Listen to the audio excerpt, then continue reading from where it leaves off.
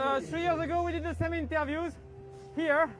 That was a bit different. You tried really something today. Tell us about the day.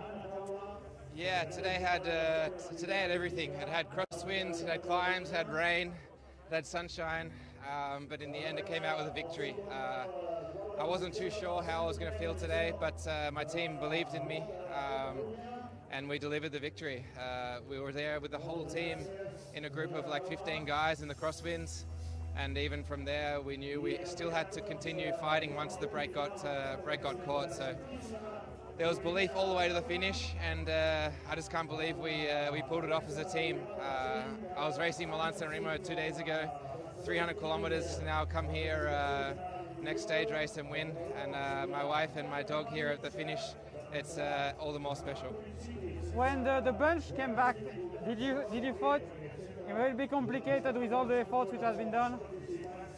Yeah, if I'm honest, I was a little bit tired in the split when we were in the front, and I didn't really have too high confidence coming into the final, but in the end I just had to believe in myself. My team believed in me. They were keeping me motivated to try and fight even after the breakaway got caught, and yeah, they positioned me all the way into the final, and then it was just up to me to do my thing in the sprint.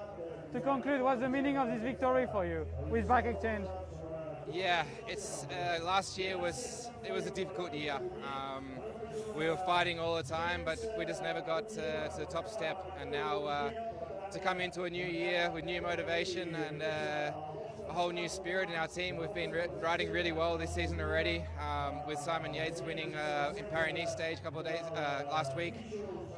Me fourth in San Remo a couple of days ago. I think we were also second in the race yesterday. So yeah, the team's just going now, and hopefully it continues to get better and better. Thank you very much. Congratulations. Enjoy it well.